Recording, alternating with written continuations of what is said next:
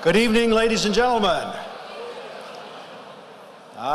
Listen to that quiet descend upon the room.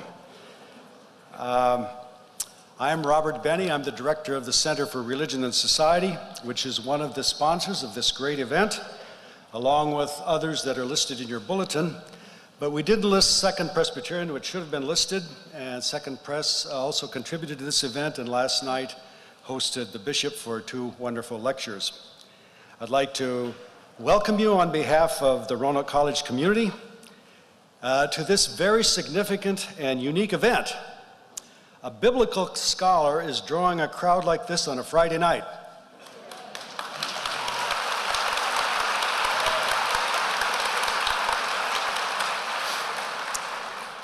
This may not only be the largest crowd ever assembled in the Roanoke Valley to hear a biblical scholar, but that scholar is drawing such a crowd at the same time that Virginia Tech is playing Illinois in a nationally televised basketball game. We congratulate you, Bishop Wright. Seriously, we want to host and welcome an event like this at Roanoke College because it's wholly consistent with our mission as a college. Lutherans have historically affirmed serious scholarly study of the Bible, and this college has always found room for that kind of study and a prominent place in its offerings for the study of the Bible, Christian theology, and Christian history. Nicholas Thomas Wright is not unknown among our students and faculty. In fact, he's known by many of our students and faculty. I would like to now introduce Dr. Gerald McDermott, Professor of Religion, who will introduce Bishop Wright. Dr. Gerald McDermott has been at Roanoke since 1989 as one of our most accomplished teachers and prolific scholars. He has authored scores of articles and 8 books, the latest of which has just been published by InterVarsity Press, entitled God's Rivals: Why Has God Allowed Different Religions? Dr. McDermott directs the Blakely Fund for Evangelical Studies, which is a major contributor to Bishop Wright's appearance this evening. Thomas Blakely, who some of you have known perhaps, was an energetic, civic-minded Christian here in Salem who made a major bequest to Roanoke College before his death in 2001 for this very purpose. So we remember Tom this evening. Dr. McDermott, would you introduce our guest speaker for the evening?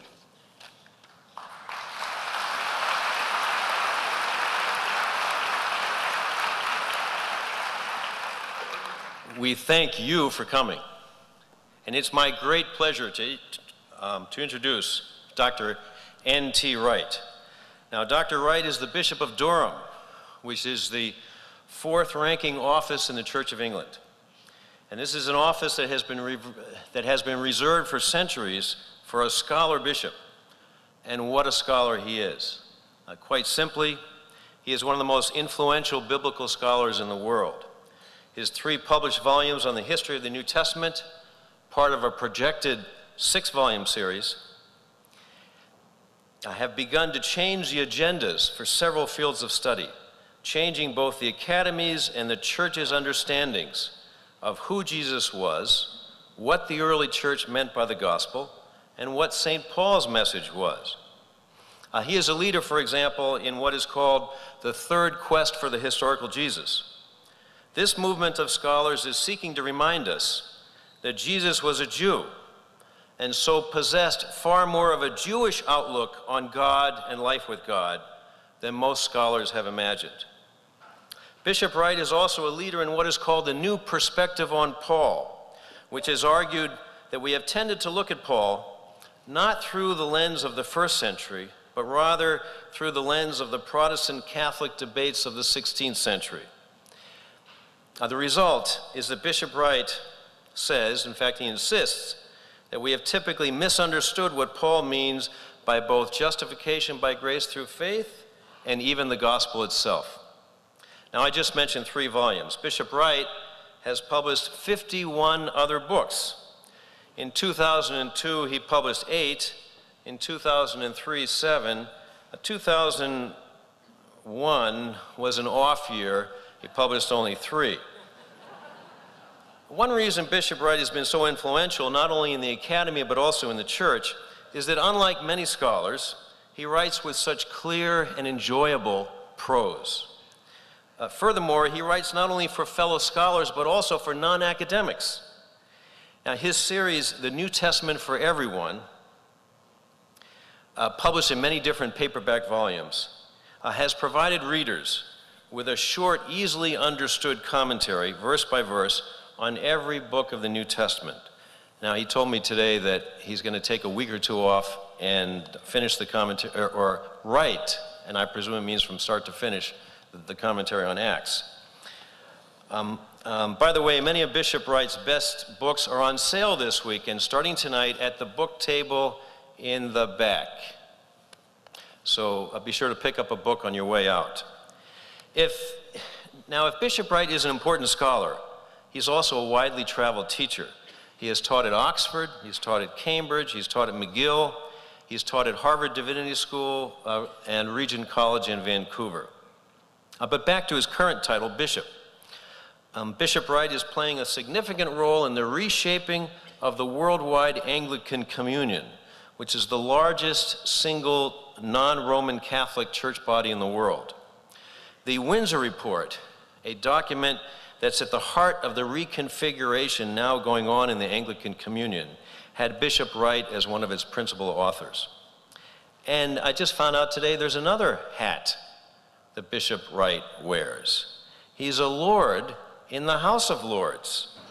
And I discovered that 4 or 5 times a year, for 2 or 3 days at a time, he goes down to London, and you will, if you go there, you would find him engaged in matters of state as a legislator with his fellow legislators in Parliament. When he's not running a diocese and speaking and writing, Bishop Wright enjoys music, hill walking, poetry, pastoral psychology, and golf. Now, they say his golf, though, is nowhere as good as his writing. The bishop and his wife, Margaret Wright, have 4 children and 2 grandchildren. Now, before I ask Bishop Wright to come to the podium, let me remind everyone that this is the first of a series of 4 talks this weekend. The theme of the series is Jesus and Resurrection, Then and Now. There will be 2 more talks tomorrow morning at Church of the Holy Spirit in Roanoke, and Bishop Wright will preach twice on Sunday morning at St. John Lutheran in Roanoke. Please see your handout for details. Now, Bishop Wright's lecture tonight is titled, Did Jesus Really Rise from the Dead? After he finishes his lecture, he will answer some questions. If you would like to pose a question, please write it out on one of the handouts that you were given and pass it to an usher just a bit later. Please welcome, ladies and gentlemen, Bishop N.T. Wright.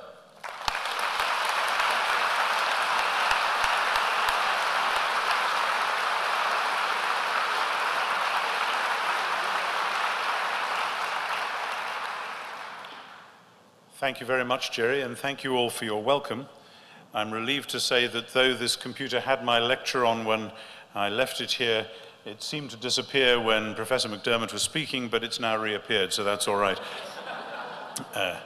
Jerry mentioned my work in the House of Lords. I was in the House of Lords last Tuesday before setting off to come here in a debate which was started and wound up by the Lord Chancellor, which is one of the great offices of state in the British Parliament. And when the Lord Chancellor is on official duty, he wears some very splendid ancient robes which make him look like a figure from some century-long past. And it was about 25, 30 years ago, I guess, when Lord Hailsham was the Chancellor of England, that one day he came out of his office in the House of Lords dressed in all his finery, and in the corridor, and there are many complex corridors around Parliament, he came face to face with a party of American tourists who were being shown around the place. And at the same time, behind the tourists, there opened another door, and a man emerged, was a member of Parliament by the name of Neil Martin, who was MP for Buckingham at the time, and he was a friend of Hailsham's. And Hailsham wanted to attract Neil Martin's attention, so he raised his hand and shouted, "Neil!" And of course, the tourists all did.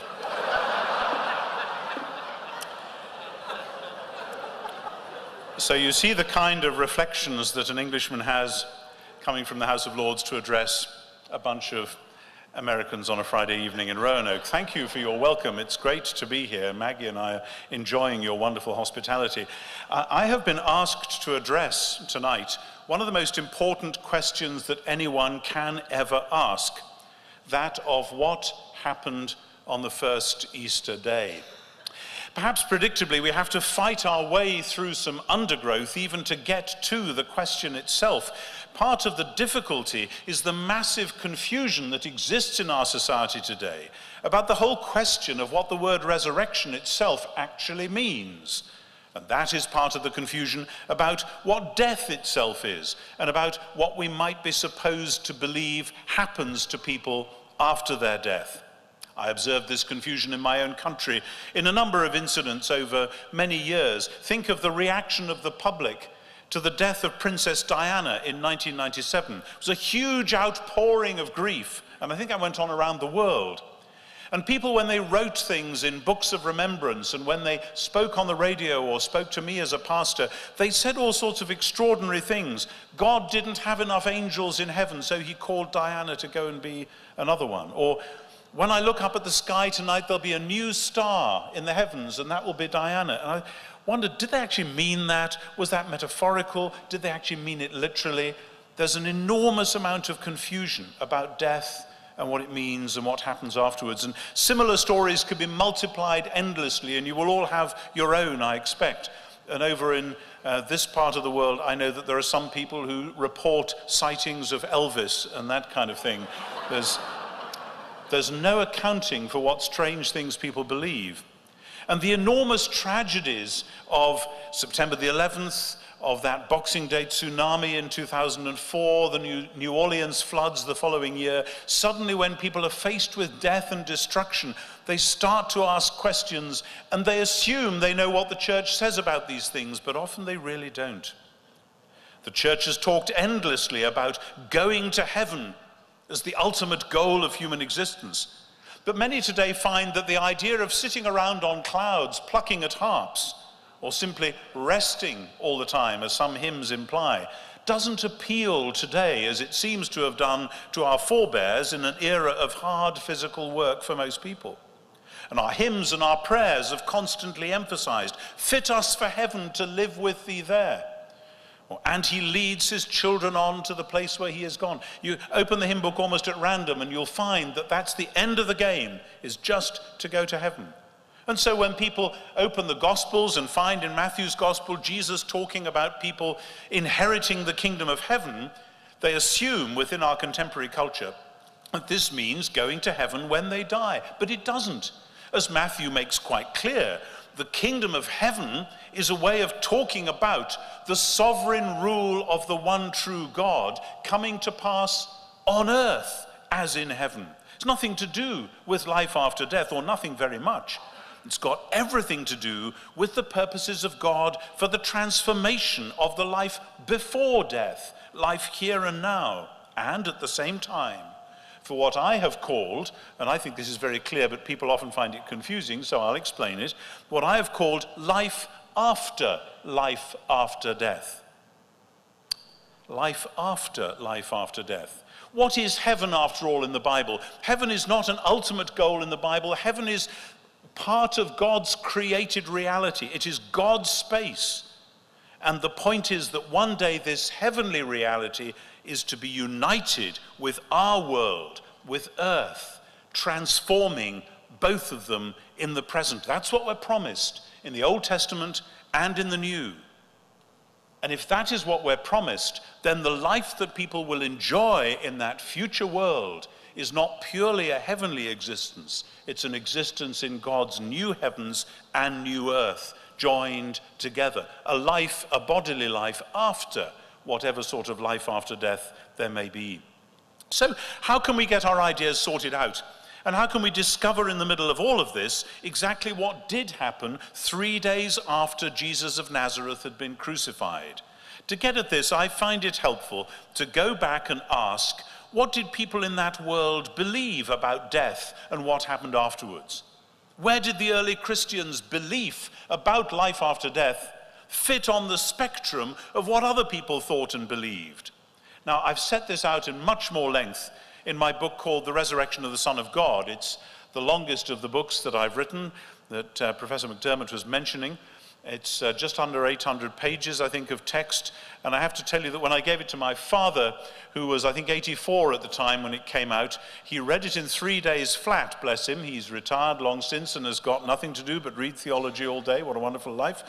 And at the end of the 3 days, he phoned me up and he said, "I've finished it." And I said, "You've what?" He said, "I've finished it." He said, "And I tell you what, I really started to enjoy it after about page 600. So it's one of the most interesting sideways compliments I've ever had. I said it's like a tree. It's got a large root system, and only with that root system is the trunk of the tree going to stand up. And so I'm just going to give you a tiny vignette of what's going on in that root system, because you only understand what the disciples meant when they said Jesus is risen from the dead when you get your head round what that language meant in that culture. Now, what was resurrection and life after death doing in the ancient world, ancient pagan and Judaism? Well, as far as the ancient pagan world was concerned, the road to the underworld ran only one way. Death was all-powerful. You could neither escape it in the first place, nor break its power once it had come. And everybody in the ancient pagan world knew there was in fact no answer to death. The ancient pagan world then divided into those who, like the shades in Homer, might have wanted to come back and get a new body, but knew that they weren't going to. And those who, like Plato's philosophers, didn't want a body again, because being a disembodied soul, getting rid of the body, was a much better option. Within that world, the word resurrection never meant life after death.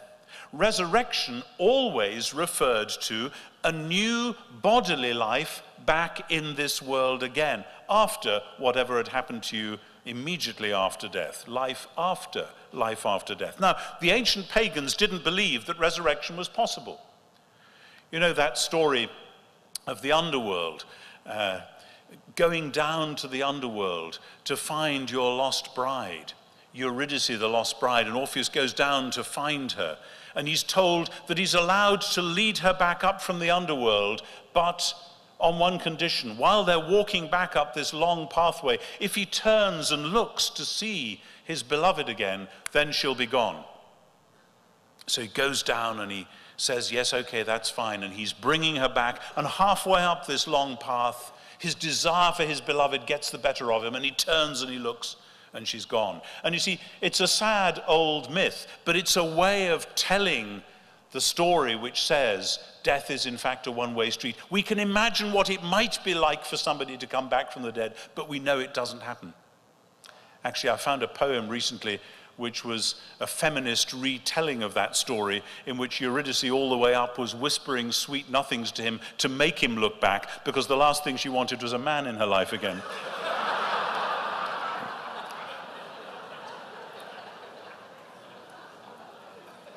So resurrection was a way of saying that's what would be a new bodily life after death, but we know it doesn't happen. Now, the ancient pagans knew about ghosts and spirits and visions and hallucinations. There's a lot of literature which describes those things. That's not what somebody means by resurrection.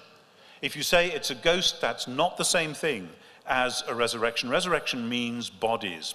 What about the ancient Jewish world? Now, there's a spectrum of belief there too. Some Jews in the first century agreed with those pagans who denied any future life, especially a re-embodied one. The Sadducees, the first century Jewish aristocracy, are famous for taking this position. No future life, certainly not an embodied one.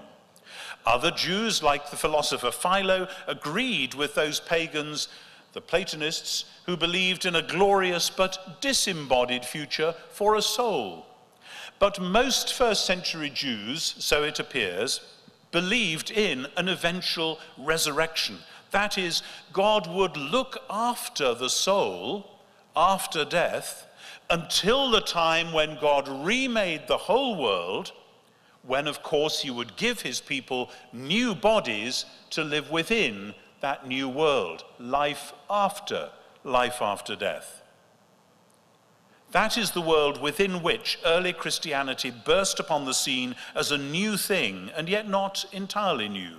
What did the early Christians believe about what happened after death? What was their future hope? Where does resurrection fit in? How does it work? The early Christians didn't just believe in life after death. You know, often today people talk about believing in heaven and hell as one of the key shibboleths of being a Christian. I should apologize, by the way, to the signer. I have no idea how you sign the word shibboleth, but I'm sure you're doing it really well. Madam, had I known you were going to be there, I would have given you a copy of the script, and I'm sorry. There we are. Heaven and hell, however, is just a rough and ready way of saying something which in the Bible is more complex and actually more interesting. Because the early Christians don't talk much about what's going to happen immediately after they die. They talk more about the ultimate future when God's new world happens and people will be raised from the dead. When Jesus tells the brigand that he will join him in paradise next day, that very day, today you will be with me in paradise, paradise cannot be the ultimate destination. Luke 24 makes it clear that Jesus 3 days later is raised from the dead. He hasn't stayed in that temporary holding place. When Jesus declares in John 14 that there are many dwelling places in his Father's house, the word for a dwelling place in Greek doesn't refer to your ultimate home, it refers to a temporary wayside lodging where you go and stay en route for the final destination. The early Christians held firmly to a two-step belief about the future. First, death and what lies immediately beyond. Second, a new bodily existence in a newly remade world. Now, there's nothing remotely like this in paganism. This belief is as Jewish as you can get. But within this Jewish belief, there are no fewer than seven early Christian modifications, each of which crops up in a diverse range of Christian writers right across the first 2 centuries AD. And this is more important because what people believe about life after death tends to be very conservative. When you're faced with bereavement or grief, people lurch back for safety to what they have heard or learned from their families, from their traditions. But all the early Christians articulate a belief which in these 7 ways is quite new. And this is the sharp point at which the historian has to ask, why? Why did they do it like this? Each of these, like everything I'm saying tonight, could be spelt out at much more length, and indeed is in the big book to which I've already referred. So I'm just going to summarize them. The first of these modifications is that within early Christianity, there is virtually no spectrum of belief about life beyond death. There isn't a spectrum in which different people believe different things. Christianity looks to this extent like a variety of Pharisaic Judaism, not like Sadducees, not like Philos, certainly not like the pagans. The New Testament mentions some people who are muddled at this point, some who think the resurrection has already happened, but those muddles don't seem to have lasted very long. We have good evidence for early Christian debates on all sorts of topics, some of them fierce and sharply polarized, but virtual unanimity about resurrection. That's the first modification. The second modification is that in Second Temple Judaism, the Judaism of that period, resurrection is important, but it's not that important. Lots of lengthy Jewish works of the time never mention the question, let alone the answer. It's still difficult to find out what the Dead Sea Scrolls thought about resurrection or not. People believed in resurrection, but it wasn't at the center of their thoughts. But in early Christianity, resurrection has moved from the circumference to the center. You can't imagine Paul or John without it. Belief in bodily resurrection, interestingly, was one of the 2 things that the pagan doctor Galen in the 2nd century knew about the Christians. So there's this funny group of people, and they actually believe in resurrection. The other thing he knew about them, interestingly, was their remarkable sexual restraint. For them, resurrection was absolutely central. The third mutation within the Jewish worldview at this point has to do something with more organic about what resurrection actually means. In Judaism, nobody is very precise about what sort of a body people are going to have when they are raised from the dead. There's some confusion on that. You can affirm resurrection, but it's not clear whether it's a body exactly like this one or whether it's going to be something utterly, as we would say, supernatural and glowing or luminous or whatever. But from the start within early Christianity, it is built in as part of a belief in resurrection that the new body, though it certainly will be a body in the sense of occupying physical space and time, will be a transformed body, a body whose material created from the old material will have new properties. Particularly, it will be incorruptible, incapable of decaying or dying. That's the third mutation within the Jewish view of resurrection. The fourth mutation is that resurrection as an event has split into two. First century Jews expected the resurrection as something that would happen to all God's people at the end of time. The early Christians agreed that that would happen, but they said that it had also happened in advance to one person, Jesus, in the middle of time. There's no precedent for that in Judaism. The fifth mutation is what, in dialogue with me, the scholar and writer Dominic Crossan called collaborative eschatology. That's a wonderfully heavy-handed, clunky term. And what does it mean? The early Christians believed that if resurrection had begun with Jesus and would be completed in the final great resurrection on the last day, they believed, therefore, that God had called them to work with him in the power of the Spirit in the present, to implement the achievement of Jesus, and thereby to anticipate the final resurrection, and to do this work in personal and political life, in mission and holiness. Collaborative eschatology, something which has already started to happen, God's new world, God's new creation, and God now collaborating with his people in taking that project forward. That's a new thing in Christianity. The sixth mutation is the different metaphorical use of the word resurrection. When the word resurrection is used metaphorically in Judaism, it refers to the restoration of Israel after exile, as in Ezekiel 37. But from the earliest days of Christianity, that meaning has more or less entirely disappeared, and in its place we have a new metaphorical meaning of Christianity to do with baptism as dying and rising with Christ, and a new life of strenuous ethical obedience enabled by the Holy Spirit, a life to which the believer is then committed. Now, again, metaphorical usages like that don't just happen. Somebody has reflected on what those words now have to do, the jobs required. This is a new thing from within Judaism, but a new thing that no Jews until the early Christians had ever imagined. And the seventh and last mutation from within the Jewish resurrection belief was its association with messiahship. Nobody in Judaism had expected that the Messiah would die. So nobody imagined that the Messiah would rise from the dead. Yes, there are some Old Testament texts to which the Christians appeal, but it appears that nobody had read them in that way until the Christians came along. And this leads, you see, to a remarkable modification, not just of resurrection belief, but of messianic belief, which becomes rethought around Jesus and his death.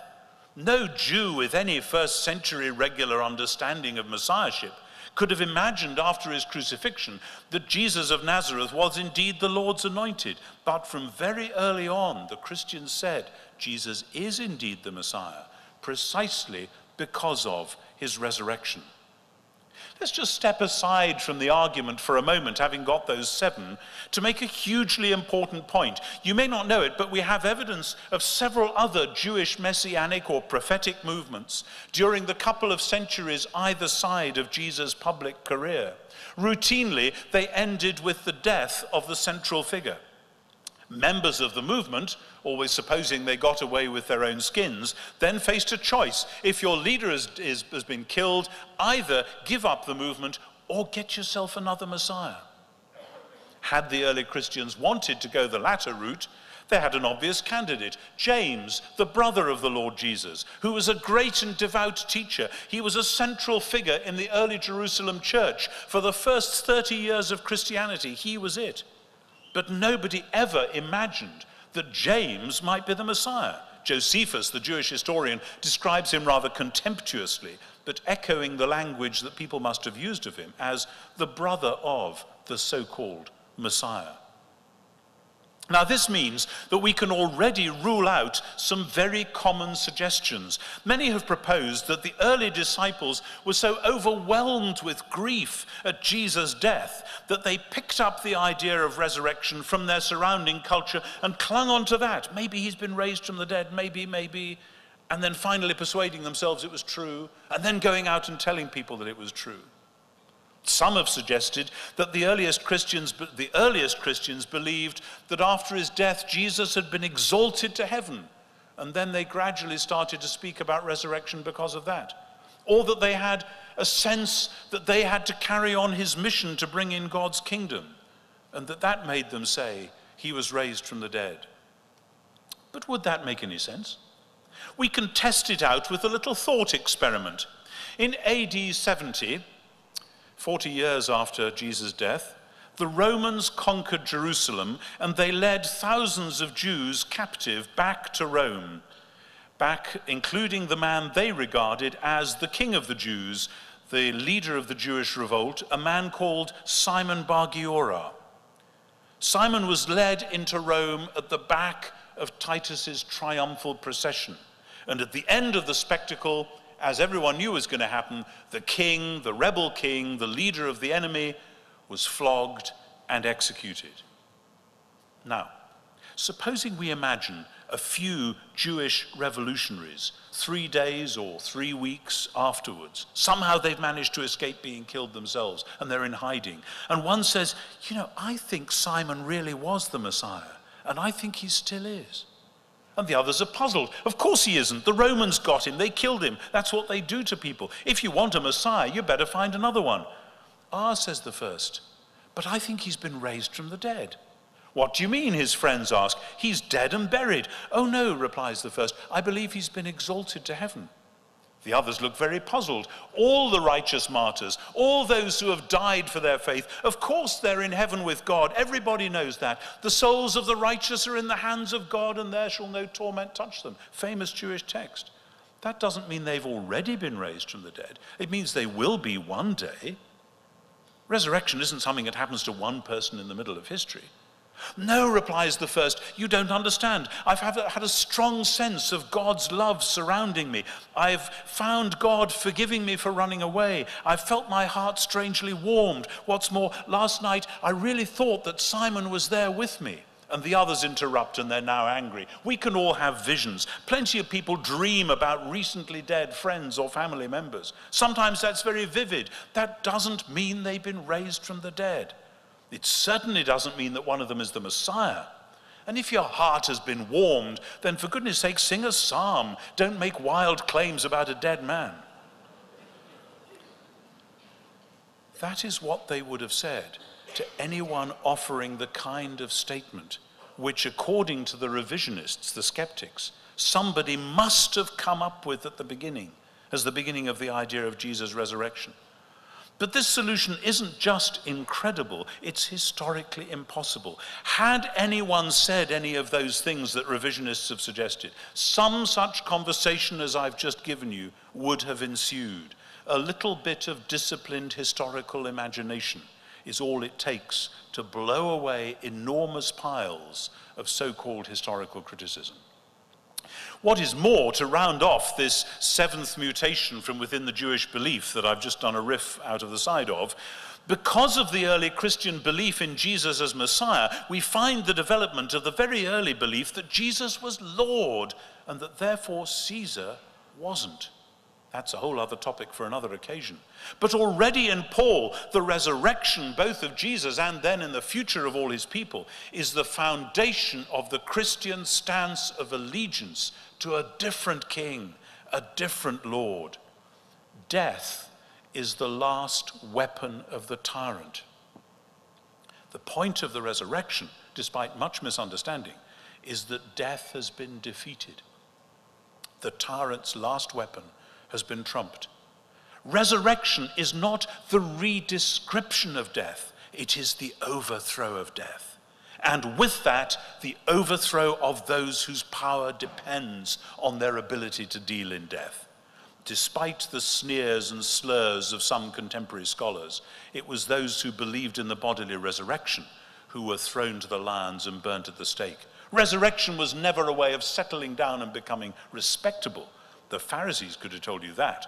Resurrection was always bound to get you into trouble, and it regularly did. So I have now noted 7 major mutations within the Jewish resurrection belief, each of which became central within the Christianity of the first 2 centuries. The early Christian belief in resurrection remains emphatically on the map of first century Judaism rather than paganism, but from within Judaism it has opened up a whole new way, unprecedented, of seeing everything, and this demands a historical explanation. Why did the early Christians modify the Jewish resurrection language in these 7 ways so consistently? When we ask them, they of course reply that they did it because of what happened to Jesus. And this projects us on into the next part of the lecture, which is of course to ask, so what must we then say about the very strange stories which they tell about that first Easter day? When we plunge into the stories of the first Easter day, the accounts that we find in the closing chapters of the 4 canonical Gospels, we find that the stories of Easter don't fit snugly together. How many women went to the tomb and at what point? And how many angels or men did they meet there? Did the disciples meet Jesus in Jerusalem or in Galilee or both? And so on. But surface discrepancies don't mean that nothing happened. Indeed, they are a reasonable indication, as any student of law court evidence will tell you, that something remarkable happened, so remarkable that it generated quick, rapid-fire tellings of the story, which were precisely not scrunched down so that they all agreed with one another, but were allowed to stand in their original vividness. I want to draw attention to 4 strange features of the stories about the first Easter day, which compel us to take them seriously as very early accounts.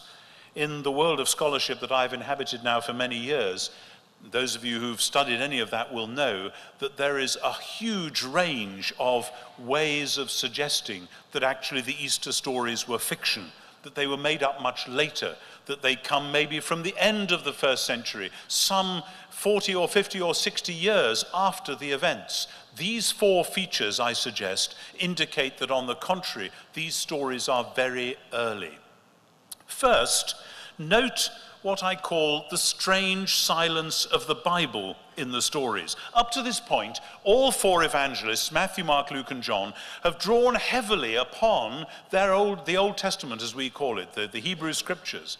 They quote, they allude to passages, they echo bits of Scripture in order to make it clear that Jesus' death was according to the Scriptures. But the resurrection narratives are almost entirely innocent of such echoes, with only 1 or 2 small exceptions. And this is the more remarkable in that from St. Paul onwards, the common creedal formula declared that the resurrection too was according to the Scriptures. And they are ransacking the Psalms and the prophets to show that the resurrection was intended by God all along. But why do the gospel resurrection narratives not do the same? It would have been very easy for Matthew or John or whoever to quote some texts that this strange event was fulfilling. Now, you could say, of course, that whoever wrote the stories in the form we now have them had gone through cunningly and taken material out to make it look as if they were very old before anyone started doing biblical exegesis. Rather like someone going through a house and taking out all the electric fittings to make it look as if it was a pre-electricity early 19th century house or whatever. But the normal assumption among scholars that the stories grew up as late as the 80s or 90s of the first century would require us to say that. Now, that might be marginally plausible if we had just one account, or if the 4 accounts were obviously derived from one another. Answer is we don't, and they aren't. You have to imagine 4 very different writers, each deciding to write up an Easter narrative, removing all the biblical echoes and allusions. Very silly. It's infinitely more probable that the stories, even if they were written down a lot later, go back to very, very early oral tradition, which had been formed and set in the minds of different storytellers before anyone had had any time for biblical reflection. The second strange feature of the stories is more often remarked upon, and it's the presence of the women as the first witnesses at the tomb. Whether we like it or not, and we don't, of course, women were not regarded as credible witnesses within the ancient world. Notice what happens already by the time Paul is writing 1 Corinthians, early 50s, say, when the tradition has had a chance to sort itself out and acquire fixed forms, Paul tells the story of what happened on the first Easter day, 1 Corinthians 15, and the women have been airbrushed out of the account. They've gone. They are apologetically embarrassing. But there they are in all 4 gospel stories, front and center. They are the first witnesses, nay, they are the first apostles. Nobody would have made them up. Had the tradition started in the male-only form that we find in 1 Corinthians 15, it would never, ever have developed into the female-first stories that we find in the Gospels. When we see Mary Magdalene at the tomb on Easter morning, we know that must have happened. Nobody would ever have made it up. The third strange feature is the portrait of Jesus himself. Many revisionists have tried to make out that the gospel stories developed either from people mulling over the scriptures and then imagining a resurrection, or from an experience of an inner subjective illumination. But if that had happened, the one thing you would expect is for the risen Jesus to be shining like a star. That's what Daniel says will happen. That's what an experience of inner illumination might have generated. But interestingly, none of the Gospels say that about Jesus at Easter. Indeed, he appears as a human being with a body that is in some ways quite normal. He can be mistaken for a gardener or a fellow traveler on the road. Yet, the stories also contain, and this marks them out as among the most strange stories ever written, they contain definite signs that this body has been transformed. It's clearly physical. It has used up, so to speak, the matter of the crucified body, hence the empty tomb. But equally, it comes and goes through locked doors. It is not always recognized. One of the strangest moments in the resurrection stories is when, in John chapter 21, Jesus is cooking breakfast by the shore, and the disciples come to shore, and John says, none of them dared ask him, "Who are you?" because they knew it was the Lord. Now, that's extremely odd. They'd been with him for 3 years, day and night. You don't say just a few days later, "Who are you?" And yet there was something different, something very much the same and something very different. Now, this kind of account is without precedent. There are no biblical texts which predicted that the resurrection would involve this kind of body. It's a complete innovation. Why? The fourth strange feature is that the resurrection accounts themselves never mention the future Christian hope. Almost everywhere else in the New Testament, whenever you find mention of the resurrection of Jesus, it's spoken of in direct connection with the final hope that those who belong to Jesus will be raised as he has been raised, and with the note that this must be anticipated in the present in baptism and behavior. Now, I don't know how many of you here in this hall tonight are preachers, but I've heard lots and lots of Easter sermons which say something like, Jesus is raised, therefore there is a heaven and we'll be going to it after we die. Or, better, Jesus is raised, therefore God's new creation is a reality and we will one day inherit it. Interestingly, neither Matthew nor Mark nor Luke nor John say that. Oh, that's true. Paul says it. It's there in the New Testament, but not in the resurrection narratives themselves. In those narratives, it says, Jesus is raised, therefore he really is the Messiah. He is the world's true Lord. Jesus is raised, therefore God's new creation has begun, and we've got a job to do, and we better get on with it. Once again, had the stories been invented towards the end of the first century, this interpretation would certainly have included a mention of the final resurrection of all God's people.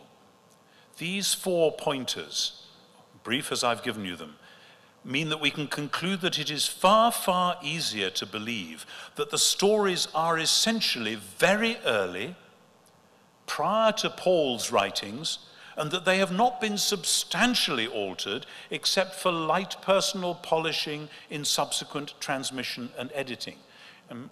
Matthew's resurrection story is very Matthean. John's resurrection story is very Johannine. But this is like saying that here's a portrait which is obviously by Rembrandt, and here's a portrait which is obviously by Holbein, but they're of the same person, and they haven't made this person's nose a different shape. They haven't changed the color of their hair. It is still clearly the same portrait, even though by different artists.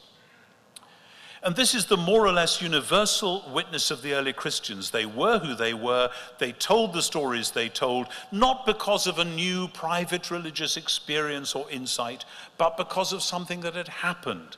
Something that had happened to the body of the crucified Jesus, and something that they at once interpreted as meaning that he was, after all, the Messiah, that God's new age had, after all, broken into the present time, and that they were charged with a new commission, something which made them reaffirm the Jewish belief in resurrection, not swap it for a pagan alternative, but introduce several distinctive but consistent modifications within that belief. And it's now time to ask, in the third section of this lecture, what can the historian say about all this? I begin with what I regard as fixed historical points. The only way we can explain the phenomena we have been examining is by proposing a two-pronged hypothesis. First, Jesus' tomb really was empty. Second, the disciples really did encounter him in ways which convinced them that he was not simply a ghost or a hallucination. Let me just say a brief word about each of those, the tomb and the meetings. First, if the disciples had simply seen, or thought they saw, someone that they took to be Jesus, that without an empty tomb would not by itself have generated the stories that we have. Everyone in the ancient world took it for granted that people sometimes had strange experiences involving encounters with the dead, particularly the recent dead. There's plenty of stuff in ancient literature about that. They knew at least as much as we do, probably more, because in our post-Enlightenment world we've screened it out and tried to pretend it doesn't happen. They knew at least as much as we do about visions and ghosts and dreams, and the fact that such things often occurred within the context of bereavement or grief. They had language to describe such things, and that language was not resurrection. However many such visions they'd had, they wouldn't have said that Jesus was raised from the dead. They weren't expecting such a resurrection. In any case, this is a point people often ignore or conveniently forget. Jesus was buried according to a particular Jewish tradition, which was designed to occur in two distinct stages. First, you carefully wrap up the body with spices and linen and put it on a shelf in a cave. There'll be other shelves because you'll be coming in to bury other bodies. That's why you have the spices, because of the smell. But when the flesh of that body has decomposed, you then, and that might be 6 months to 2 years later, you then go back and you collect the bones and you fold them up in a prescribed order with the skull on top, and you store them in a bone box, an ossuary. If Jesus had not been raised, sooner or later, someone would have had to go and collect his bones and fold them up and store them. Even if anyone had been suggesting that he'd been raised from the dead, doing that would be enough to disprove the suggestion. Any apparent meetings with Jesus that anyone had had would then have been dismissed. You've obviously just seen a ghost. Likewise, an empty tomb by itself without meetings with Jesus proves almost nothing. Tomb robbery was common in the ancient world, especially where somebody had been famous or conceivably somebody thought they were royal. People might have buried treasure with this person. In any case, many have suggested it might have been the wrong tomb, though a quick check would have sorted that out. It might have been somebody taking the body away, the soldiers, the gardeners, the chief priests, other disciples, or whoever. That was the conclusion Mary drew in John's Gospel. They've taken him away, and perhaps it was the gardener. That was the conclusion the Jewish leaders put about, according to Matthew. His disciples stole him away.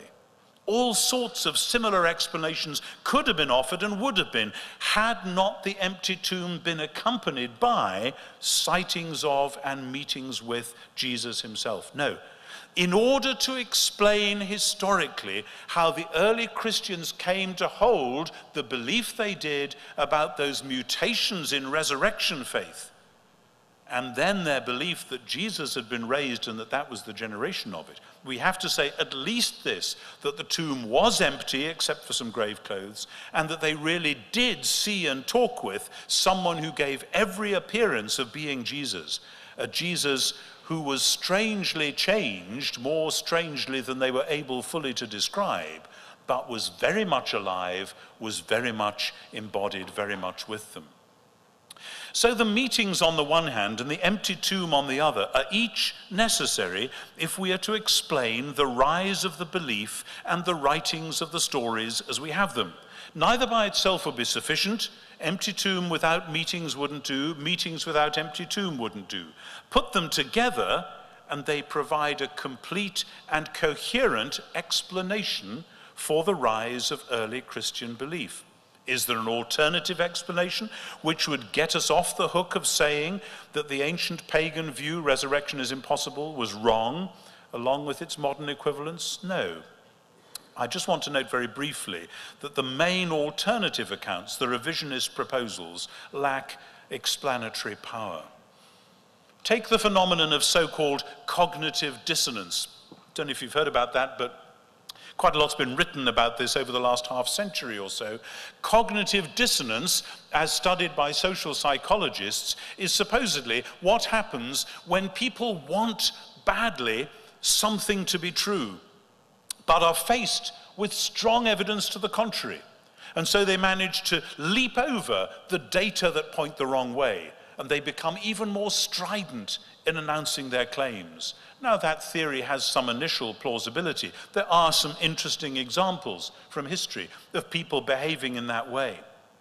But theories like this cannot serve as an explanation of the early Christian phenomena. In fact, the research on which the original theory of cognitive dissonance by a man called Festinger and others was deeply flawed, as I and others have shown elsewhere. But more particularly, it doesn't fit the state of affairs at Easter. The disciples were not expecting Jesus to be raised from the dead, for the very simple reason they certainly weren't expecting him to be crucified. The fact that they were first century Jews and that resurrection was, as some people have said, in the air at the time, simply doesn't account for the radical modifications that they introduced into Jewish resurrection belief, or for the astonishing features of the Easter stories that I've just laid out. In the same way, some have suggested that the early disciples had, as I said before, a new experience of grace, that they felt forgiven in a new way. They'd come to a new faith in the power of God, a new conviction that God's kingdom project was still going ahead despite Jesus' death. But that too simply won't work. If you had a new experience of grace, that doesn't take you one step nearer at all, saying that the leader that you'd followed had been raised from the dead. Judaism already had a rich language for wonderful new spiritual experiences, and it doesn't include resurrection. There are many other smaller arguments that people have advanced from various angles. I've tried to study as many as I can. Other scholars have written about these in more detail. I think of the work of Gary Habermas or of William Lane Craig, who've made lifelong studies of the kinds of arguments that people put up against the resurrection. Let me just summarize a few of them, show that I haven't forgotten them. First, Jesus didn't really die. Someone gave him a drug which made him look like dead, and he revived in the tomb. Answer, excuse me, I'm a Roman historian. Roman soldiers knew how to kill people. That was their job. Anyone who let a would-be Messiah or King of the Jews escape half dead would not survive very long themselves, and in any case, no disciple would have been fooled by a half-drugged, beat-up Jesus into thinking that he had defeated death and inaugurated the kingdom of God. Second, I met this in a book not long ago. When the women went to the tomb, they met somebody else, and it was one of Jesus' family, maybe James, who was Jesus' brother, so he looked a bit like Jesus, and in the half-light, they thought it was Jesus himself. Sorry, they would have noticed soon enough. Third, Jesus only appeared, I often meet this, Jesus only appeared to people who already believed in him. That's simply wrong. The disciples were not expecting that he would rise from the dead. And particularly Thomas in John 20 and Paul on the road to Damascus very firmly didn't believe and had to be convinced despite themselves. Fourth, people often say, well, the accounts that we have are all biased. They're all written by Christians, so they would say this, wouldn't they? Answer, so is all history and all journalism. Every photograph is taken by somebody from some angle. There is no such thing as a point of view which is nobody's point of view. Saying that this account is written from a point of view just says it's an account. Now let's discuss its content. Lots of others. And perhaps the most popular, what actually happened, some people say, was that they had some rich spiritual experience and that they thought that Jesus really was alive spiritually, and that they were still in touch with him. That is simply a redescription of a noble death followed by a platonic immortality. I'll say it again, resurrection was and is the defeat of death. Resurrection is not just a nice fancy description of death. It is something that reverses the effect of death. What's more, it's not something that happens at death, it's something that happens sometime after it, life after death.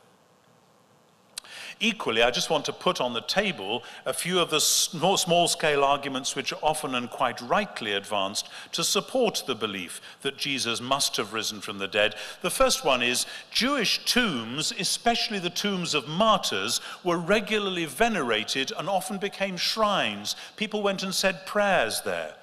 We know quite a bit about the early church. There is no sign whatever that anyone ever venerated Jesus' tomb, at least within the first couple of centuries. Of course, 3 or 4 centuries later, it was rediscovered, if it was, and a basilica was built over it conveniently, so you now can go and visit it if it really is the real one.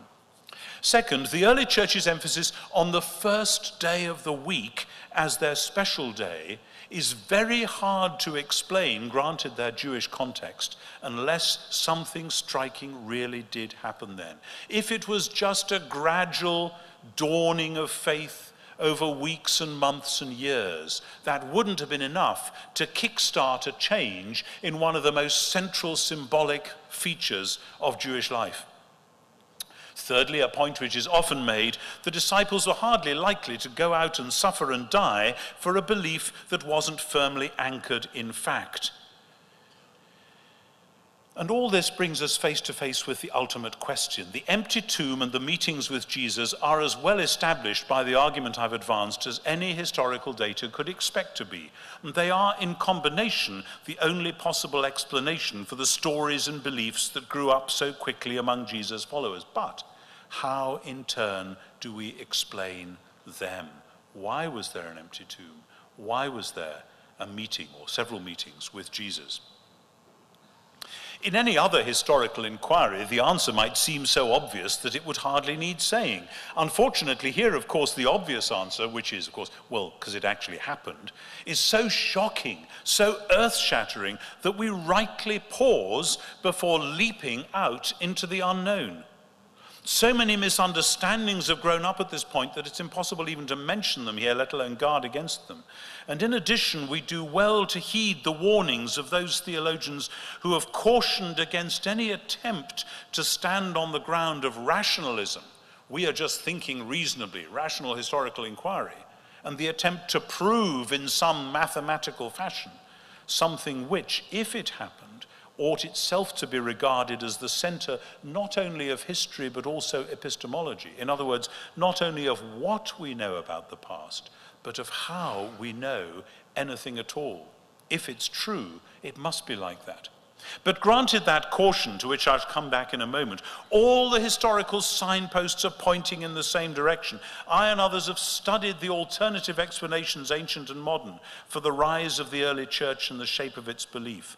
And far and away the best historical explanation is that Jesus of Nazareth, having been very thoroughly dead and buried, really was raised to life on the third day with a renewed body, not, please note, a resuscitated corpse. People sometimes say, well, we don't believe in a resuscitated corpse, so it must have been something spiritual and non-bodily. That misses the point. We're not talking about the resuscitation of a corpse. We're talking about a new sort of bodily existence for which there was no precedent and of which there remains no subsequent example. That's very frustrating historically, but that is precisely what the accounts are trying to say. It was a new kind of physical body which left an empty tomb behind it because it has, as I said, used up the material of Jesus' original body, and it possessed new properties which nobody had expected or imagined before, but which generated those significant mutations in the thinking of those who encountered it. If something like that happened, then that would perfectly explain why Christianity began, why it took the shape it did, why the early Christians believed what they did. Now, at this point, the historian, insofar as she or he is a historian, finds themselves like the children of Israel beside the Red Sea. Behind are the forces of skepticism, saying, we're coming to get you. Pharaoh's hordes, mocking and shouting.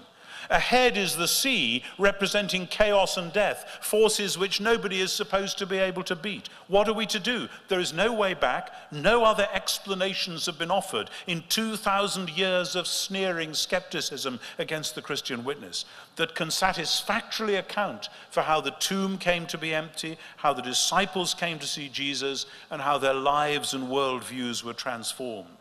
The alternative accounts are remarkably thin, and many of them are actually laughable. But history alone, certainly as conceived within the modern Western world, appears to leave us shivering on the seashore. It can press the question to which Christian faith gives an answer. But if someone chooses to stay between Pharaoh and the deep sea, I don't think history by itself can force them further. That's an important point. Everything then depends upon the context within which the history is being done. The most important decisions we make in life are not taken by post-Enlightenment left-brain rationality alone.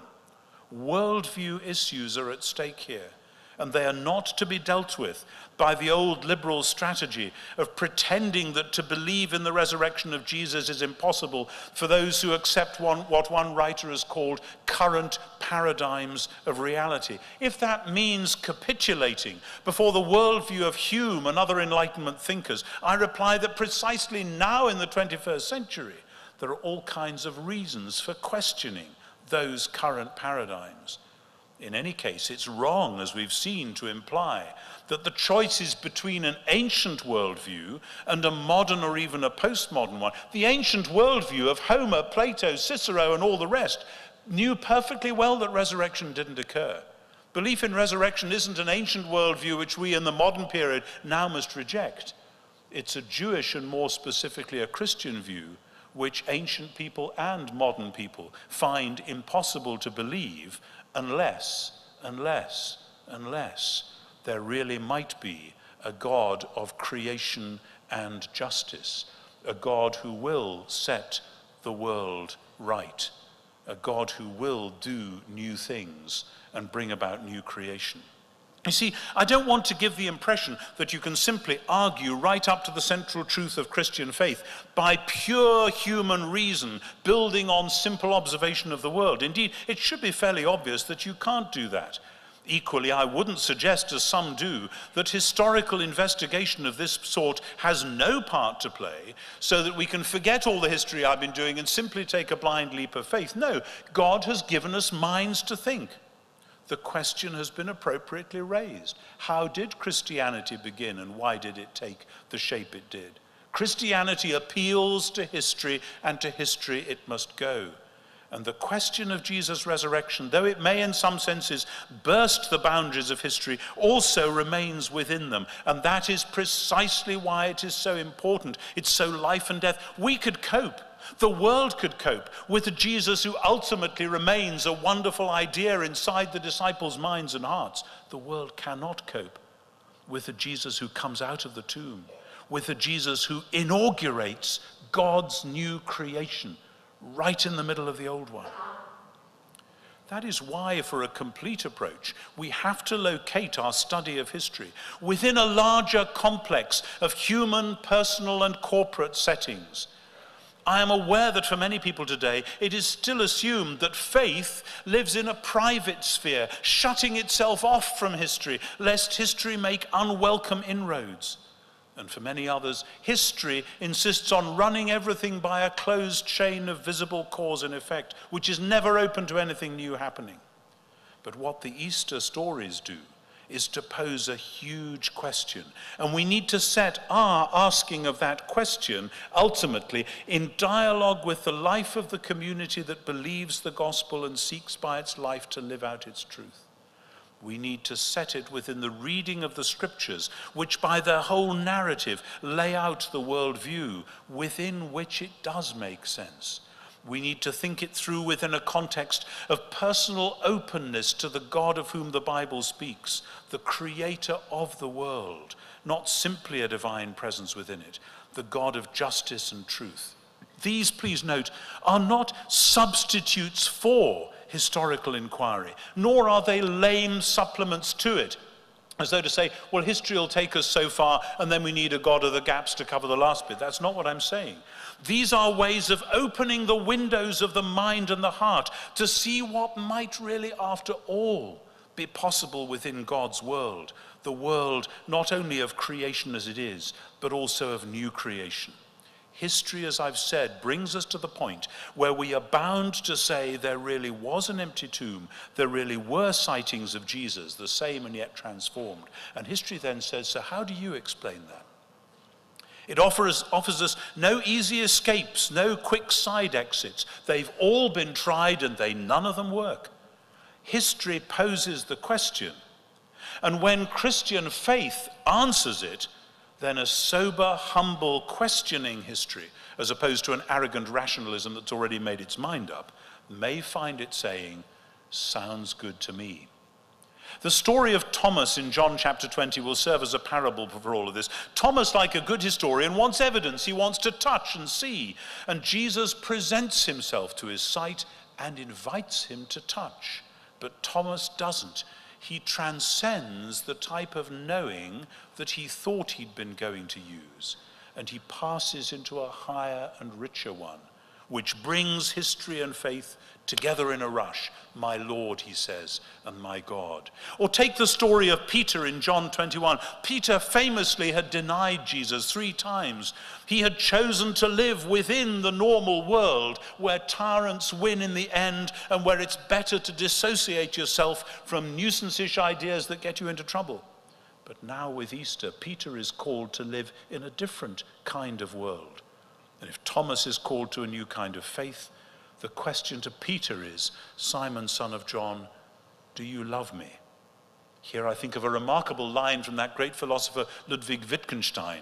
It is love that believes the resurrection. There is a whole world in that question, Simon, son of John, do you love me?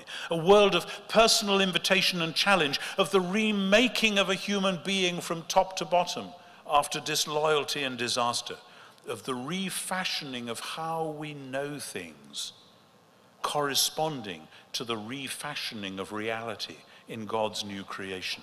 You see, the reality which the resurrection is cannot simply be known from within the old world of decay and denial, of disloyalty and death. But that's the point. The resurrection is not, as it were, a highly peculiar event within the present world, though it is that as well. It is principally the defining, central, prototypical event of the new creation, the world which is born with Jesus. And if we are even to glimpse this new world, let alone enter it, we will need a different kind of knowing, a knowing which involves us in new ways, an epistemology which draws out from us not just the cool appraisal of detached quasi-scientific research, but the whole person engagement and involvement, for which the best shorthand is love in the full Johannine sense of agape. Now, the skeptic will at once complain that that's just collapsing the whole thing back into subjectivism and emotion once more, if it's love. Not so. Just because it takes agape to believe the resurrection, that doesn't mean that all that happened was that Peter and the others had their hearts strangely warmed. Precisely because it is love that we are talking about, it must have a correlated reality in the world outside the lover, or it isn't love. Love is the deepest mode of knowing, because it is love that, while completely engaging with a reality which is other than itself, affirms and celebrates that other than self reality. And this is where our normal modernist epistemologies break down. And that is why, though the historical arguments for Jesus' bodily resurrection are very strong, we must never suppose that they will do more than bring people to the questions faced by Thomas and Peter, the questions of faith and love. We can't use a supposedly objective historical epistemology to beat people over the head and insist that they believe whatever else. To do so would be like someone who lit a candle to go and see whether the sun had risen yet. What the candles of historical scholarship will do is to show that the room has been disturbed, that it doesn't look like it did last night. Maybe we think after the historical arguments have done their work, maybe morning has come, maybe the world has woken up and started doing things. But to investigate whether this is so, we must take the risk and open the curtains to the rising sun. And when we do so, we won't rely on the candles anymore, not because we don't believe in evidence and argument, but because they will have been overtaken by the larger reality from which they borrow and to which they point. All knowing is a gift from God, historical knowing no less than that of faith and love, but the greatest of these is love.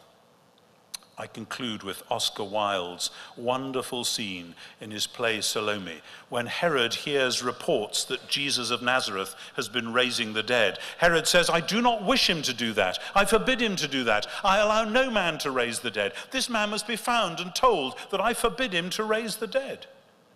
There is the bluster of the tyrant who knows that his power is threatening. And I hear that same tone of voice today, not just in the politicians who want to carve up the world for their own advantage, but in the intellectual traditions that have gone along for the ride. Wilde's next haunting line is the real crunch. "Where is this man?" demands Herod. And the courtier replies, "He is in every place, my lord, but it is hard to find him." And that is where we're left this evening. A Jesus who won't be nailed down by skepticism, who won't fit within the limiting worldviews of any particular age or culture, but who makes his presence felt in 1,000 different ways and challenges us not only to belief but also to loyalty. Historical argument sharpens up the challenge. There is no other good explanation for the rise of early Christianity other than that Jesus of Nazareth was raised from the dead. But this leaves us with the personal and the social challenge, about which I shall be speaking, I think, tomorrow morning and then Sunday.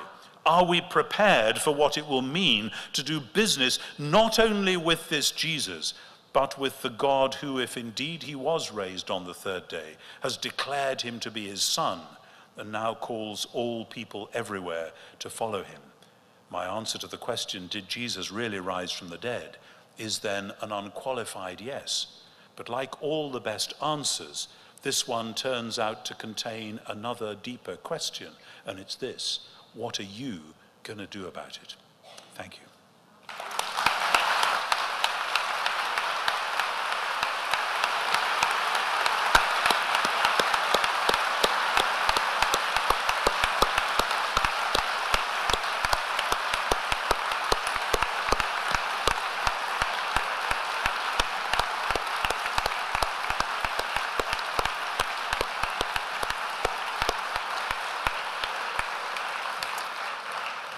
Well, let us let Bishop Wright get a little bit of a rest while I call the panelists up.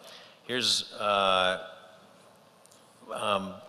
time for Bishop Wright to field a few questions before we close. And these questions have been culled from your questions.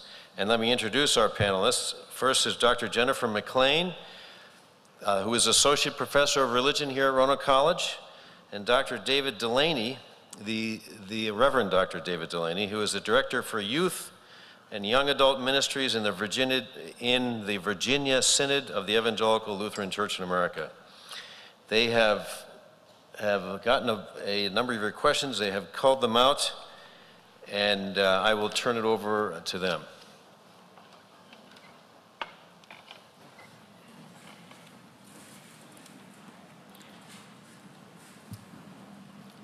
The first question reads thus: are there any objections to the historicity of the resurrection that you find difficult to answer? If so, how do you maintain certainty in the face of unanswerable questions? There are always plenty of unanswerable questions, and one which I skipped over tonight, but which I've dealt with in much more detail in the big book, has to do with the correlation, which I did just mention, between the different accounts.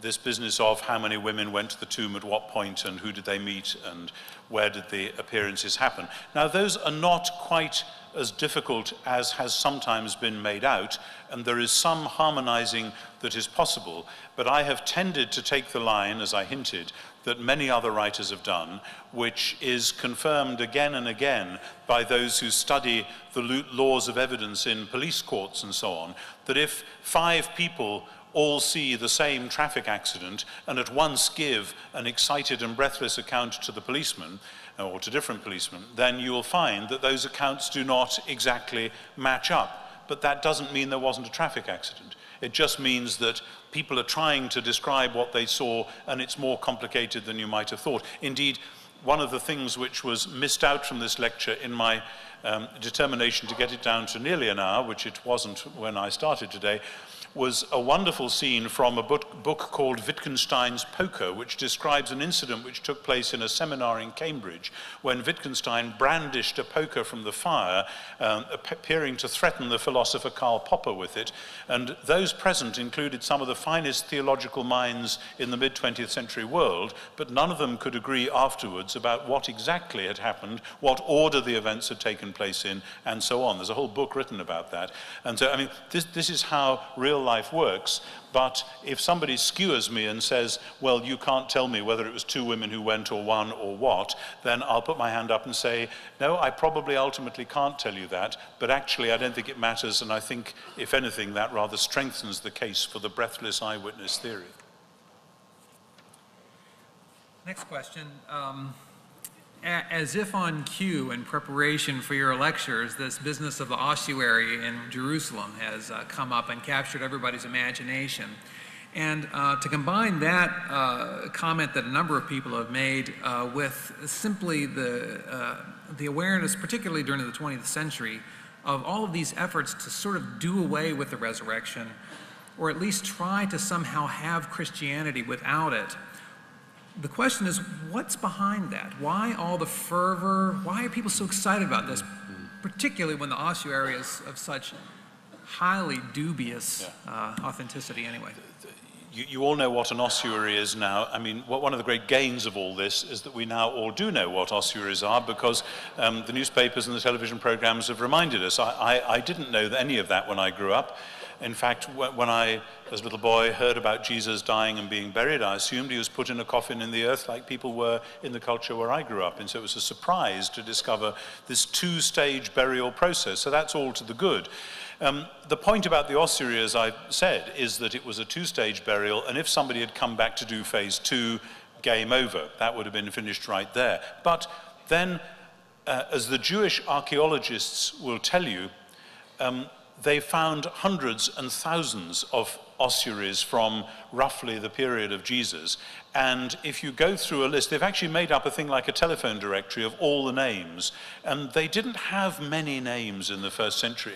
There are dozens and dozens and dozens of Jesuses, Josephs, Simons, Judas, and hundreds of Marys. They were even shorter on girls' names than they were on boys' names. So to find an ossuary which has, or a tomb which has names like Jesus, Joseph, Simon, Mary, Judah, this is not a big deal. As I said to a newspaper reporter yesterday, this is like finding John and Mary Smith in the London telephone directory. You know, there's going to be more than one of those. And notice that the reporter who was making a big song and dance about the ossuary that's just come to light now, I don't know that it's brand new, but anyway, was saying, don't you realize this proves that Jesus of Nazareth really existed? As though anyone actually doubted that. There's a lot of, you know, there are people out there who genuinely don't know that it is accepted across the board by all except one or two completely out-of-line mavericks. Of course Jesus of Nazareth really existed. So it's not a big deal about the ossuary. In terms of why people have been so frantically trying to disprove the resurrection, I said last night in a lecture, I'll repeat it,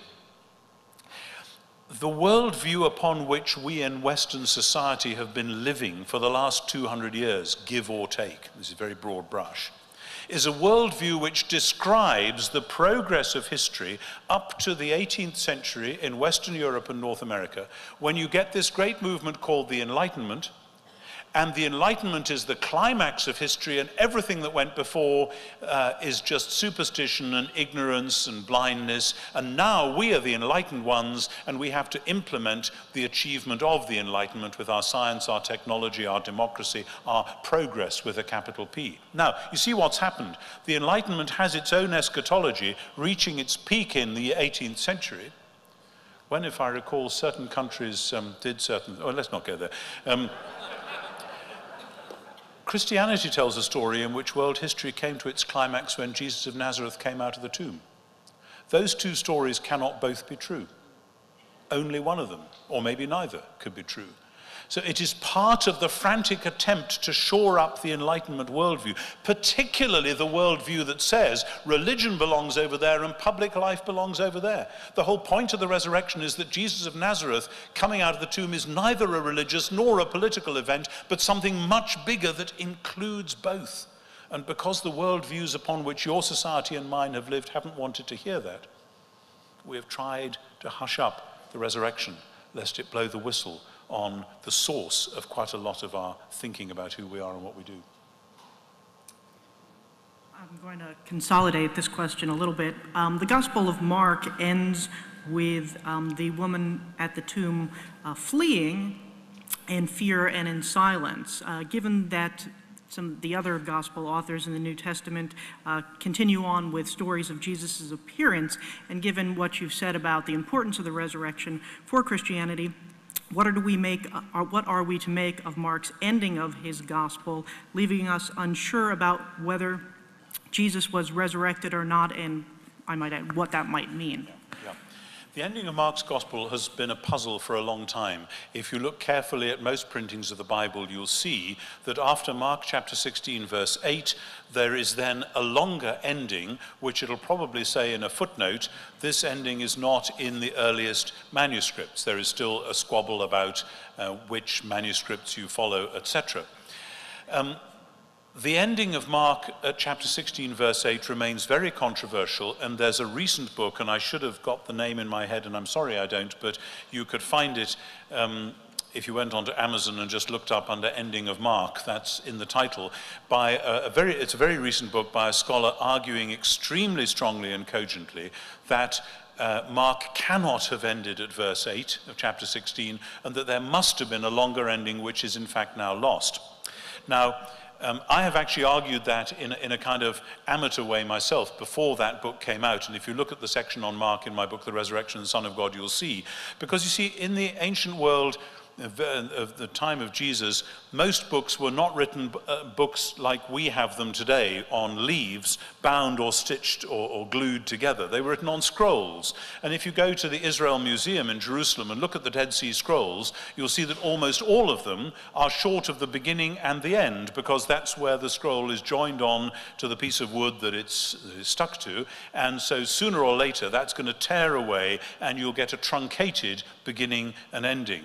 The beginning of Mark actually is very jerky and uneven as well, as anyone who studies it closely, particularly in the Greek, will see. And my best guess is that very, very early on, Mark lost its beginning and its ending. That's open to doubt, open to scholarly challenge, and that's fine. That's where the discipline has got to on that one. But in terms of what Mark says about the women saying nothing to anyone for they were afraid, I think the best way we can interpret that, because Matthew is actually following Mark very closely at this point, is that he means that to begin with, the women immediately didn't say anything then and there, which explains how the story didn't get out and about, but eventually they get to the disciples and they do tell them, but Mark is missing that. Now you can say that's harmonizing if you like, but if the text is actually broken off and fractured at that point, then that is as likely as any of the other explanations. Anyway, I've said more about that in the book if you want to look it up. Another consolidation of several kinds of questions, but more having to do with the relationship of the resurrection to, say, evangelism. Nobody has really used that word, but I think that's a fair summary of a way of asking, as we continue to be the church and we continue to do our outreach, say in the specific task of bringing people to faith, what role should the proclamation of the resurrection have, in your view? The resurrection is very, very central to the proclamation of the church. Obviously, no resurrection, then, as Paul says in 1 Corinthians, what's the point? If Christ is not raised, our faith is futile, we are still in our sins. Let us eat and drink and be merry, for tomorrow we die. What's the fuss, folks? If there is no resurrection, then Judaism might still be true. Some form of paganism might well be true. Nothing very much might be true, but certainly Christianity wouldn't be true. So resurrection remains central. But let me say this, the resurrection of Jesus does not simply mean that we have a gospel which says to each one of you and everyone as individuals that you need to do business with the God who raised Jesus from the dead. That is true. What the resurrection says is that God's new creation has begun, that Jesus is the Lord of this new world, and that Jesus summons people everywhere to believing allegiance. That's actually more or less a summary of Romans chapter 1, verses 1 to 5. And if that is so, this believing allegiance cannot be confined simply to what we call personal or individual faith. It's what happens when, say, in the old South Africa, when somebody like Desmond Tutu, in the name of Jesus, confronted the rulers of old South Africa with the fact that what they were doing was radically out of line with the new world that had been launched with Jesus' death and resurrection. That's just as much in that sense a preaching of the gospel, because the gospel is not, you can have a nice spirituality and an eventual salvation. The gospel is Jesus Christ is Lord. And the evidence for that is the resurrection. But when you say Jesus Christ is Lord, you not only call every individual to personal faith, you call every structure in society to respond to the fact that Jesus wants to be Lord of that structure as well. And so that's a massive task which contains the whole of the church's mission. Or let me put it like this.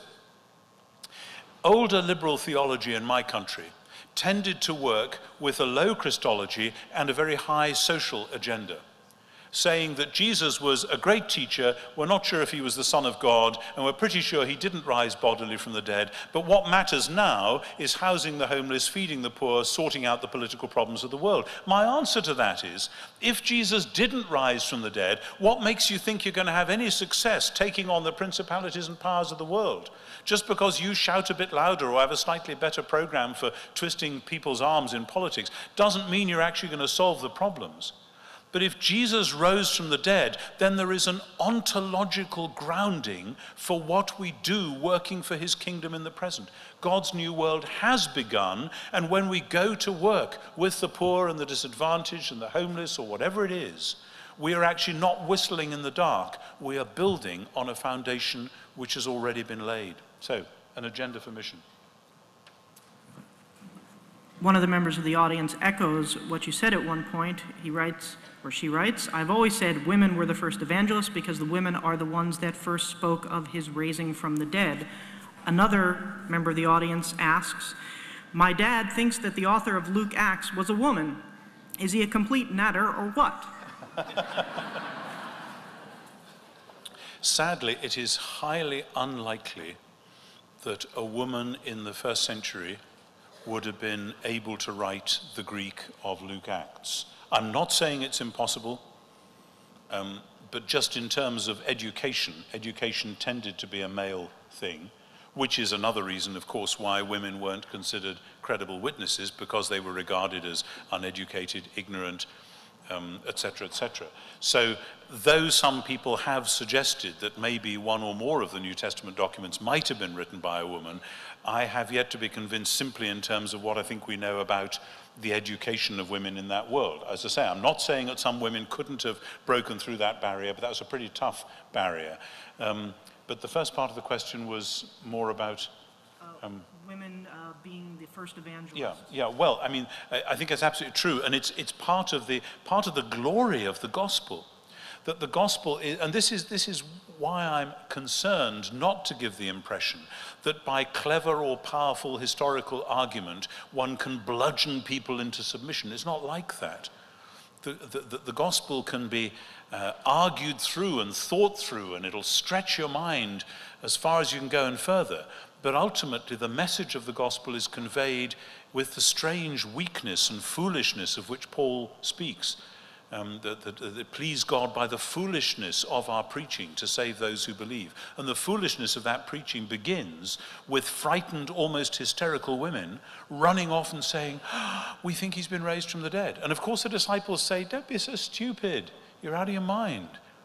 And it wasn't long before the enemies of Christianity said, oh, your story, it's just based on the testimony of some women who had a fright in a graveyard and got all hysterical about it, so you needn't believe that.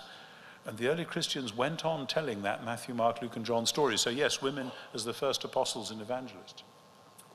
This will be our last question for the evening. We live in a part of the world here where people are very, very enamored of things that were represented at, say, in the Left Behind series. Fascination with the rapture and that kind of eschatology. And a couple of our questions have asked what difference this kind of understanding of the centrality of resurrection makes in our viewpoint about things like, for example, the rapture, or that whole end of Christian thought about eschatology. Thank you. Yes, I shall, I think, be saying a little bit about that tomorrow, but by no means all of you I know will be at the sessions tomorrow morning. I'm not an expert on rapture theology, but I've read quite a bit of that stuff over the years and have been around that discussion. It seems to me that the rapture theory as normally conceived tries to base itself on a couple of verses towards the end of 1 Thessalonians 4, but reads them out of context and puts them into a framework of thought which is strictly speaking a dualistic framework in which the name of the game is to leave earth behind and go to heaven instead. Whereas the whole point of the last scene in the book of Revelation, Revelation 21, is not that people are going up from earth to heaven, as in the so-called rapture, but that the New Jerusalem is coming down from heaven to earth. The rapture theology gets its mileage particularly, as I was saying last night in a lecture, from that implicit Gnosticism which regards the world as a shabby or bad or dangerous place and sees the point of religion as being to escape the world. But the whole point of Jesus' teaching and proclamation, the Sermon on the Mount, the Lord's Prayer, is that God's kingdom shall come and his will be done on earth as in heaven. And at the end of Matthew's gospel, Jesus says, all authority in heaven and on earth has been given to me. He doesn't say, I'm off to heaven and the sooner you can come and join me, the better. That's not how it works. And in 1 Thessalonians 4, Jesus will appear, and Paul is doing three things in 1 Thessalonians 4, echoing, on the one hand, Moses coming down the mountain, the blast of the trumpet and so on. On the other hand, Caesar coming to a town or city, part of his empire, and the citizens going out to meet him somewhere outside the town, because they wouldn't just stay in town waiting for him. That would be very impolite and perhaps politically dangerous. And thirdly, he's echoing Daniel chapter 7. Now, Paul does this. Paul mixes his metaphors. He takes different images and he shoves them together. In the next chapter, in 1 Thessalonians 5, he warns people that the thief is coming in the night, so the woman is going to go into labor, so you mustn't get drunk, but must stay awake and put on your armor. Now, so when he says that there is coming a time when it'll be a bit like Moses coming down the mountain and the people looking up to see him. It'll be a bit like Daniel 7, the Son of Man coming up on the clouds. And it'll be a bit like Caesar arriving at a city. We shouldn't expect to get a woodenly literal historical picture out of that. And the point about the parousia, about the royal appearance of Caesar at a town, is that the citizens go out to meet him. We go to meet the Lord in the air, whatever Paul thought would be the objective correlate of that. Not in order to stay there, but in order to escort Caesar, or whoever it is, back into the town. So even if you want to take 1 Thessalonians 4 moderately literally, then you would have to say that the reason for meeting the Lord is not to stay away up in heaven, but in order to escort him to the place which is his by right, which is this earth. And with that, I've basically deconstructed, I think, the worldview within which the rapture gets its emphasis. And it seems to me that a fully biblical eschatology has to talk not about that, but about the new heavens and the new earth, the new creation, which is our birthright as Christians, and over the whole of which Jesus is Lord. Let me apologize that there's been probably 1,000 more questions that I haven't had a chance to answer, and let me say a plea: please don't email me with them, because if you do, I probably won't be able to answer them. I'm sorry, but thank you very much anyway. Thank you.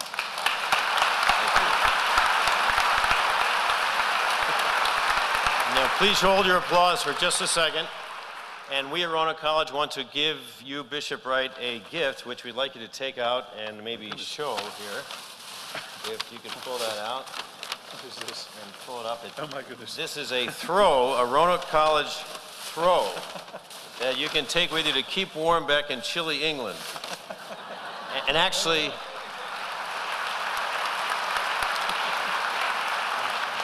we will ship it home so you won't have to take it. But let me just say that you have been a tremendous crowd. Sitting all this long time on those hard bleacher seats, we really appreciate your coming. We want you to look at the tremendous books, the book table at the back on your way out, and good evening.